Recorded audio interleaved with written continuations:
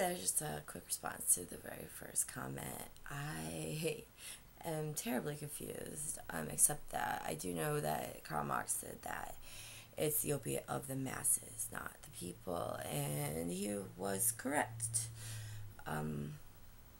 Every single religion I know of is, except maybe Buddhism. I just haven't seen any reason that they're not, as far as I can tell. They're probably the only true religion that follows actually what they preach. But anyways, I could find out something tomorrow.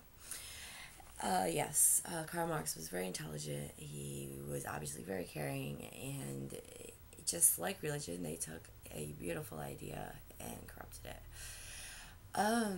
I think that you need to go read some philosophy, because I have actually studied quite a bit of it, and that's how I know that you haven't studied shit, because philosophy is directly related to science, something that the church has a real problem with.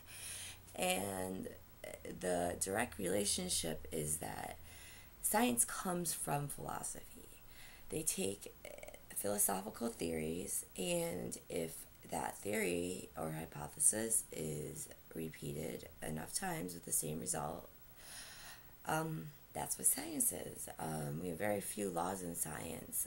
We have a lot of theories. That means we just can't say 100%, that the world isn't flat, because we believe that once. And yeah, we like to think that we don't know more than everybody else just because some invisible guy in the sky is talking to us, okay?